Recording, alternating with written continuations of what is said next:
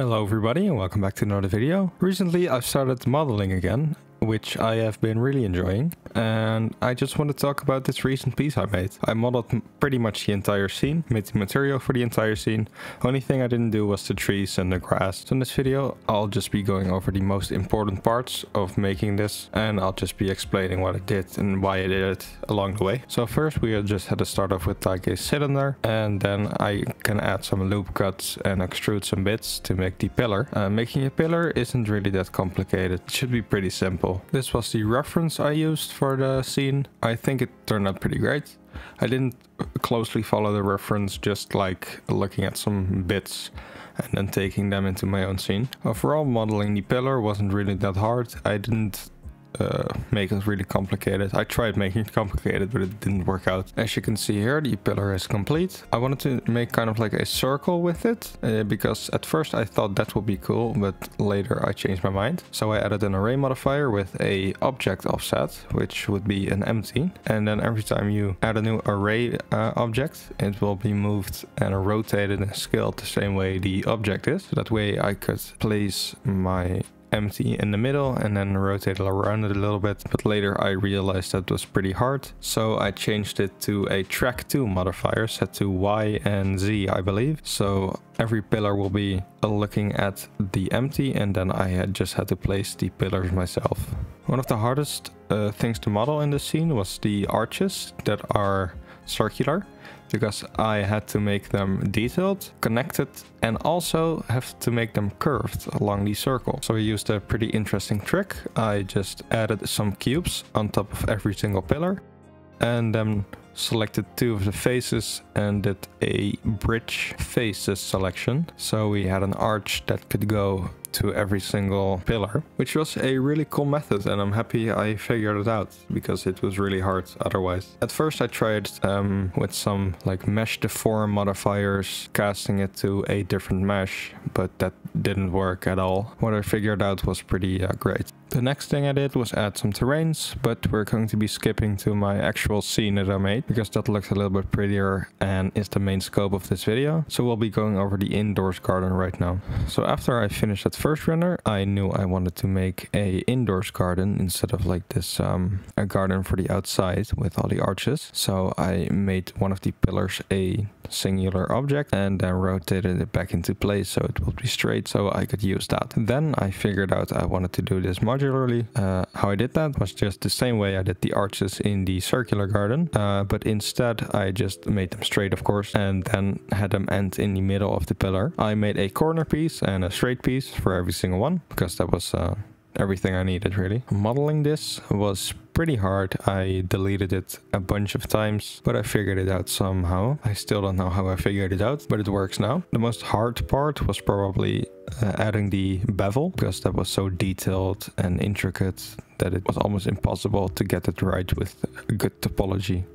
I'm not saying my topology is perfect, but it's okay, it's manageable. Making the corner was also pretty tough, but I also figured that out in the end. Just a lot of knife tools and then constricting it to a single angle. In the corner I didn't bevel the inside because that didn't work, so that was something I had to live with. If any of you have tips on how I could model that, please let me know in the comments. If I added the bevel, didn't really look great. It wasn't horrible, but it just didn't look great. So overall, the knife tool really helped out in this situation. And as you can see, I have pretty much finished the inside of the garden. Now we have to just finish the walls and set up some lighting. By the way, the material for this and the models, of course, are available on my Gumroad under the monthly support, so you can check that out there. How I achieved the bevel was pretty simple. I just added a bevel with 9 loop cuts and then made a custom profile, which I freehanded to something intricate. And I think it worked pretty well.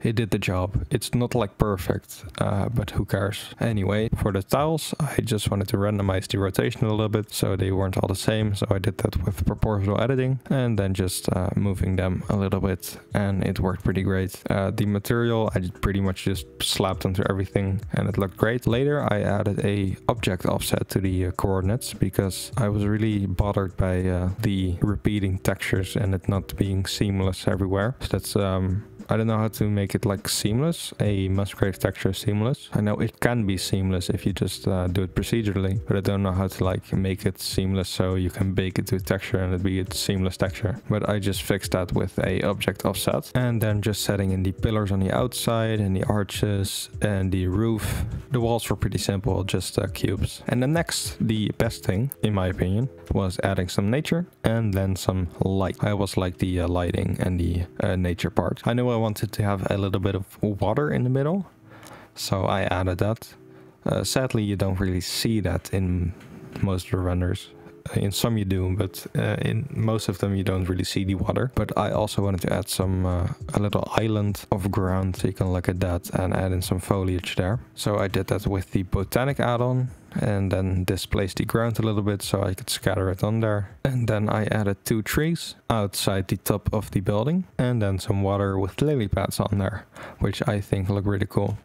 For the lighting, I just used a sun lamp, which is not really typical of me, but I figured I'd try something different. For the volumetrics, I just added a volume scatter node and did the same thing I used to do for the first couple renders. But for the second and third, I think, I added a Musgrave texture to the density of the volume, so it looked more realistic, I guess you can say. A lot of you people will probably comment like, oh, Musgrave textures aren't realistic. Have you ever seen a Musgrave texture in real life? No, but you haven't either because you don't go outside. But yeah, overall, the Musgrave texture on the volume looks fine and it works well. Adding in the depth of field was really nice because I got to blur the models I was making for the past 3 or 4 hours, which always adds a lot to the scene, so I don't mind. I made a total of 8 renders for this scene, which most of them took about 15 minutes to render. I'll have all the render times just under the images, but 15 minutes seems a little bit much for me. This is probably most amount of time I've spent on making a scene in Blender for the past about a year. Normally I don't spend more than 1 or 2 hours on a scene, but this really took a really long time and I'm really happy. And I'm going to take more time for next renders because it really pays off. But yeah, as I've been saying, I have been really enjoying making my own models, which is a really big change. Normally I couldn't achieve this indoor setting because I had to look at pre-made assets, and most of them don't go well together because they're from different people or they just don't look good or something else, you know. But for this I had 100% control over everything.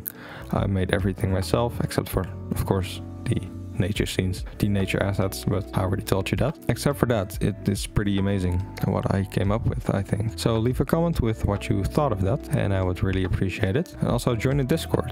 It's a pretty big Discord now and we talk a lot on there.